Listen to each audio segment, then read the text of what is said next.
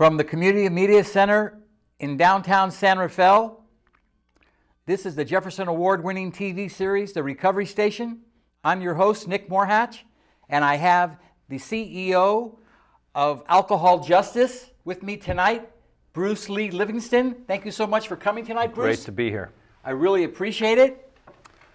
And we're going to talk about the blood alcohol level and driving impaired, drunk driving. Bruce, I wanted to ask you about a video that you brought with us tonight so we can share it with the viewing audience if you want to let them know what it is. Sure. Well, we have this video on our website as well. We're going to show the audience tonight. And it's about the release by the National Transportation Safety Board of a study and a request to the nation to lower our blood alcohol content requirement for drivers so that we could have a lower level of drinking and driving at 0.05 BAC. That's great. We'd like to share that with everyone. I know it's a very powerful video. Thanks.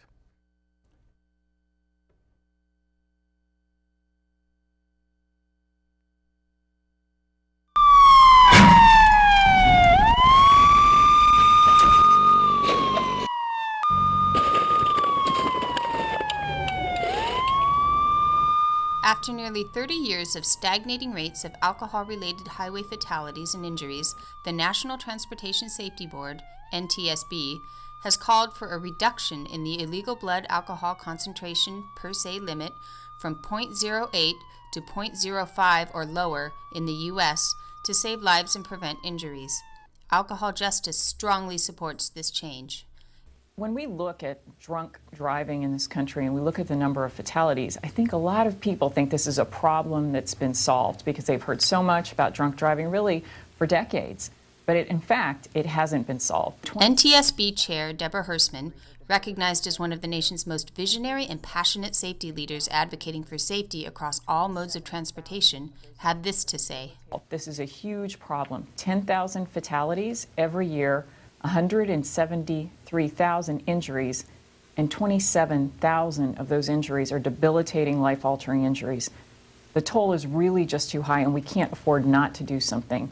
We made this set of recommendations and interventions to bring that number down, to reduce the crashes, the fatalities, and the injuries.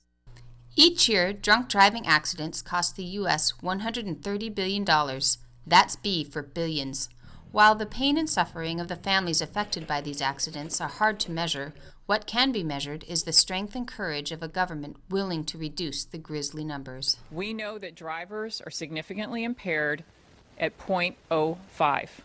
There is no debate about that. We lose on average of 10,000 people to impaired driving crashes every year. If our government is really interested in saving lives, all they have to do is look to other countries. Australia, Austria, Denmark, France, Germany, Israel, South Africa, Spain, and many more have already adopted a 0.05 illegal BAC limit for driving at the urging of leading medical, highway safety, and public health organizations. Japan, Poland, Norway, Russia, and Sweden have an even lower illegal BAC limit of 0.02 to 0.03. As you have heard, it's been 30 years since states began adopting the 0.08 BAC limit. Since then, however, the percentage of fatal crashes involving impaired drivers has not improved. It's time for a new national campaign and a new consensus to lower the illegal drunk driving threshold to 0.05 BAC or lower. Numerous studies from around the world show that once every state has adopted the new standard, we will save from 800 to 1,800 lives, reduce thousands of injuries, and save billions in costs, all without any appreciable increase in enforcement. Yes, it's time for the U.S. to join the rest of the world in adopting a lower legal level of alcohol-impaired driving. As the NTSB has shown, we will be in good company when we do. Organizations supporting illegal BAC limits at 0.05 per se or lower include World Medical Association, American Medical Association, British Medical Association, European Commission, European Transport Safety Council, World Health Organization, Canadian Medical Association, Center for Addiction and Mental Health, and the Association for the Advancement of Automotive Medicine.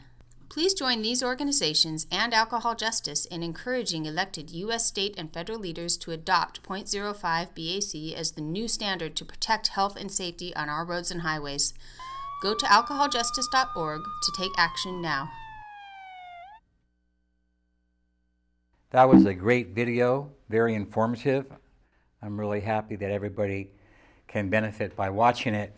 I had some questions to ask you, Bruce, about the subject matter. Sure. In the U.S., we've had a .08 illegal BAC level for 30 years. Big Alcohol says that it has worked just fine and crashes have been reduced. Why does the NTSB and Alcohol Justice believe we now need to go to the tougher standard of .05? Thanks for that question. Well, 30 years ago, Utah was the first state to pass that .08 BAC. We went down from .10. So this was a great improvement, and slowly every state has passed that. The last state was Minnesota in 2005. But we have not made progress since 1997 in reducing drunk driving injury and death and the number of incidences of crashes. And by the way, we do call them crashes. These are not accidents. They're collisions or crashes. We think that people have some responsibility in this as well. But one thing government can do is it can control the standard. We have, like I said, we have not had progress since 1997. The level of injury and death has not been going down. We need to go to what other civilized countries have done throughout the world. Only 21 countries are still at .08 BAC. The rest have been moving to .05 BAC, .03 or .01 or 0. Now, by BAC, I mean blood alcohol content. We're talking about the level of, I believe it's grams per deciliter of alcohol, ethyl alcohol in your blood that is tested. We have the technology currently to test people at .05 BAC. And we're strongly recommending with the NTSB, they've released another batch of major studies around this and have gone out on the hustings and said, let's make this a standard in the United States. Just as it has become a standard in almost every European country except Great Britain. We have it as a standard in Germany, France, Italy, Turkey, Australia, New Zealand. We are making this a worldwide standard to move it to at least .05 BAC or less. In California, it's .01 BAC for youth and commercial drivers. For transport, it's .04 BAC. We already have people on the road that have tougher standards than what regular automobile drivers have. And we should lower that standard in California and throughout the rest of the country, state by state. I agree. We need to do it. How many lives would be saved and injuries prevented if the standard was lowered to .05 in California? Well, that's the science question. I don't have a good study for California alone, but I can make an estimate for you. The NTSB, when they announced their research and made this recommendation about a month ago, they said that it's somewhere between 800 and 1,600 lives would be saved per year nationally. So you could expect 80 to 160 lives saved in California. But also quite a number of injuries would be prevented and quite a number of accidents would be prevented. Currently in California, let me go back to a study we did a number of years ago. It's 2005 data, but at that time we estimated there were 1,144 traffic deaths from DUIs in California in 2005. There were 187,000 incidences, that is collisions, that involved DUI at the .08 level. And there were 63,000 injuries. So that's at the .08 level. We think there's a broad spectrum. That's what the science is showing. There's a broad spectrum of prevention at moving to .05. That means that people who have been drinking very little, who are a smaller percentage of the overall death and injury, that are at the 0.05 level, they will be deterred from driving. And also the massive numbers of injury and death which occurs with people that have 0.15 BAC, that means they're very drunk, very inebriated, they also will be deterred from drinking to that level or from driving after drinking to that level. So we think that a lot of that injury, death, and the number of collisions will be reduced in California. As I said, it's somewhere in the range of 80 or 90 deaths, and up to 160 deaths or more will be prevented each year. These are conservative estimates. So we could have much more prevention than what we're talking about. It's worth the cost, the additional added cost, and the additional burden on drinkers to not be drinking and driving and then continuing on. Absolutely. And if all states adopted the lower limit? Well, again, I mean, that's the national statistic. It's going to be, I think the fight is going to have to be state by state. That's often how change in alcohol consumption and alcohol regulation takes place in the United States. It's very much state-based. We have a national leader in NTSB, also the AMA and a number of other transportation safety groups have said, do this. So again, the national studies show along the order of 800 or 900 a year in injury, in death prevention, up to 1,600 a year of prevented deaths, and tens of thousands of prevented injuries and accidents, if not more. So there's a lot of good stuff that could come out of this, and helping people live longer. And of course, youth are more at risk even than adults. The youngest drivers are the most at risk and get in many more of these accidents than older people. That sounds good. The opposition has called the NTSB proposal ludicrous because it will criminalize social drinkers and not stop chronic drunk drivers. Why does Alcohol Justice disagree? Well, I believe the opposition that you're referring to it calls itself the American Beverage Institute. It's basically the people who sell alcohol.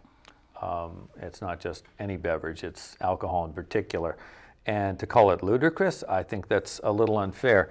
Now, I think there was a deal cut 20, 30 years ago nationally. It involved Mothers Against Drunk Driving and the alcohol industry and many others, and to set it at 0.08, to move it down from 0.1, and previous to that it was 0.15, if anything. But it's a new generation, and there's been a lot of carnage. There's been a lot of dead bodies on the highway. This is the most traumatic thing that can happen. A traffic collision that involves a fatality or serious injury is a bloody, ugly affair. It's the ugliest thing a sheriff or a policeman or a state highway patrol is going to see, and they see it every day. And we have a whole generation of young people, young adults, and older adults even that are victims of this. We're much more aware now of binge drinking and chronic heavy drinking than we were 30 years ago. We just talked about alcoholism back then. Now we talk about binge drinking, and which would mean drinking a lot in one setting or getting seriously drunk or inebriated, as the common person might say. And we're much more aware of that. It's time to set new standards and make a difference for this generation. It's a tougher standard now. 0.05 is what the rest of the world is doing. We need to get on board with that. Absolutely. I can only think of Mexico, Canada, and Great Britain of countries that we're normally familiar with that still have loose standards like this. But it's even hard to compare with Great Britain. There's not as much driving there as there is here. And Canada, province by province, they've been making a difference. It's not a national law, but they're making a lot of difference in every province in Canada. So we can do that here in every state. We can start with California. We can start with wherever a legislator wants to make a difference in people's lives. Absolutely. Public opinion seems to be against the change, and a lot of people are saying it's just a way for local governments to increase DUI fines and revenue. Is this true? I don't think that's true. I think public opinion will favor this. The surveys in the past have said people don't think that it's appropriate for people to be driving after 2 or 3 drinks. Now, depending on the size and gender of the person, this could be 1 to 4 drinks would get you in the range of being at 0.05. Is that social drinking? Maybe, maybe not. I mean, what is social drinking? That's something the American Beverage Institute talks about. But I'll tell you, go ahead and social drink all you want. This is not prohibition. This is not limiting anybody's ability to have a cocktail. It doesn't limit anybody's ability to have 4 cocktails. It just means you had better think twice or 3 times about getting in a car or any other vehicle and behind the wheel after you have those cocktails. This is not prohibition. This does not limit social drinking. It limits social drinking, if that's what the term is. I think that's kind of a made-up term. But it limits drinkers from getting behind the wheel and killing themselves or killing other people. That's all it does. Why is the U.S. so far behind the rest of the industrialized world in tightening the standards for impaired driving? Well, I don't think Congress can accomplish too much on any given day of the week. Do you? Not really. No matter who's in charge in Congress. But why are we behind? I think actually we have been creating a culture of alcohol consumption again that is unprecedented. I mean, we're drinking more than we did before Prohibition. It's getting out of hand, folks. We have an industry, an international global alcohol industry. At Alcohol Justice, we call it big alcohol, as many other people do. It's dominated by Anheuser-Busch InBev, a company out of Brussels that's controlled by Brazilians and Brazilian money. And it's controlled by Diageo, which is out of London, an international spirits and wine and starting to buy a beer industry. And Miller Coors, which is out of Canada, includes Molson Coors as well as Miller out of South Africa, and it's based in London. These 3 global international corporations control what we think about alcohol in this country. And they control Congress, and they control Sacramento as far as I'm concerned. Every year they're chipping away at alcohol laws in California. So we think that people they're being inundated on the internet, on the airwaves, in movies. You're serving liquor or beer and wine in a lot of theaters now. You're seeing it in every movie. It's a culture that promotes consumption of alcohol because of these corporations spending billions and billions of dollars each year in this country and throughout the world to create new markets for alcohol and make everybody think you have to be drinking. 1/3 of the people in this country do not even drink. Absolutely. And at least another 1/3, if not more, are very, very responsible drinkers. And very few people abuse alcohol, whether it's binge drinking or too much heavy drinking on a regular basis, or the relatively few, 5% or less, who might be alcoholic. But it is not socially acceptable to kill people either by murder or violence or driving, or suicide from alcohol. Those are preventable. The harm from alcohol is preventable, and impaired driving, that's what we're going to call it at 0.05 BAC. That is impaired driving. I'm not going to argue over whether you're drunk or not at 0.05 BAC, but after that 1 to 4 drinks, depending on your body size, you are too impaired to drive, and you should not be driving. And that's a standard we should be setting in every state, and Washington, D.C., Puerto Rico, and it should be a federal standard. Absolutely. How will the change be implemented in the U.S.? You just stated it. Well, change comes through citizen activism. People need to contact members of the Assembly, members of the Senate. They need to contact their congresspeople, their representatives in the House, and their U.S. senators, and the governor. And one thing you can do, go to the Alcohol Justice website, on the right-hand side, upper right side, right under the donate button, and that's okay too if you want to donate. But right under that is the Take Action button, and you can press that button, and you can send, depending on your address and zip code, you can send a message to your local representative, and it'll go right up the food chain of politics. And you can tell them it's time to take action to save lives, especially the lives of young people who are most at risk from impaired driving. So taking action, and we're going to see what we can do, get it on the airwaves, you know, have town hall meetings about this. We're going to keep talking about it. We're going to look for other allies, see if we can convince some others against drunk driving to get on board instead of running for cover on this one. Technology is not the only solution. You know, this is what we need the viewers to do. A lot of things. Go to the website and push the change through in California. This will help alcohol justice. Now, I noticed that Ireland wasn't on here, and I'm not trying to make a joke. We have cultures out there, Russia, that vodka is part of their culture, and Ireland, drinking, Great Britain. Great Britain has a 0.08. Right. Let me clarify that. As I remember the map, and there's actually a great map on the Wikipedia website, just Google Wiki BAC, and you'll get to the a very good section of that online encyclopedia describing what's going on in the various countries.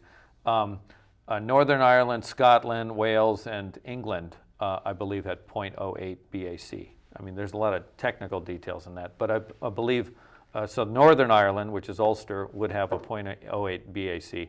I believe Ireland itself has a 0.05 BAC. I see. So they have been moving in the right direction, but you know, I don't have the map entirely memorized. But the trend has been very, very strongly. Nobody is raising the blood alcohol content. The science, hundreds of studies now, are very clear. You are impaired after one drink. There's different levels of impairment: perception, reaction time, ability to think clearly and make quick decisions. They are impaired as soon as you have one drink. As soon as you go over 0.02, you are impaired. There's a lot of good argument for 0.03 being the level, and many countries have moved that direction. We're recommending right now for the next 10 years, fight to get 0.05 in every state and you know, territory in the United States. Let's get to that level, move down the road here, and get to what this generation needs to do. So yeah, cultures that have to be smart about this, yeah, there's many countries that need to be smart. We were talking before, you mentioned Russia. They're moving very strongly in the right direction. They're taking a stand, and it's a country where alcohol is the #1 cause of preventable death. Here in the United States, alcohol is the #2 cause of preventable death. And it's not part of our tobacco. culture. Alcohol is not part of our culture. Not everybody's. We make a lot of different alcohol products in the United States, but does one really have to celebrate with champagne? They can buy sparkling apple cider. Absolutely. You walk into the grocery store and there's big signs: buy 6 bottles of wine and get an additional 30% off. Right. This is big alcohol with their mega money pushing their weight and giving the incentive to the public to sell their product. Yeah. And they'll do anything that it takes to get that message out there. They don't care about who's going to die. Am I right, Bruce? Well, I don't think they do care that much. They care about their profits. And we don't have to have, accept a culture where you have to be drinking to have fun. I saw an excellent ad campaign in Thailand. They actually have an excellent nationally, with an alcohol tax, they fund a public health organization, a national organization to fight alcohol consumption or overconsumption. And they have an excellent ad campaign that says, don't buy alcohol gifts. Most alcohol sales, you know, are in November and December. People give them as gifts for Christmas. You don't know what to do. I'll buy a bottle of B&B for my friend for 20 bucks from Costco or Safeway. You know, we don't have to do that. You can give them champagne. You can give them something else. You can give them a gift certificate. You don't have to do that. We don't have to promote that. When you go out with your friends, you don't have to be drinking. I'm not saying you should be dry. You don't have to be. I'm not dry. Never. I'm from Wisconsin. Believe me, I'm not dry. Everybody in my family drinks, but also many people in my family have been alcoholic. And it doesn't have to be that way. We can control ourselves. So in no way is this prohibition. In no way is this a party killer, you know.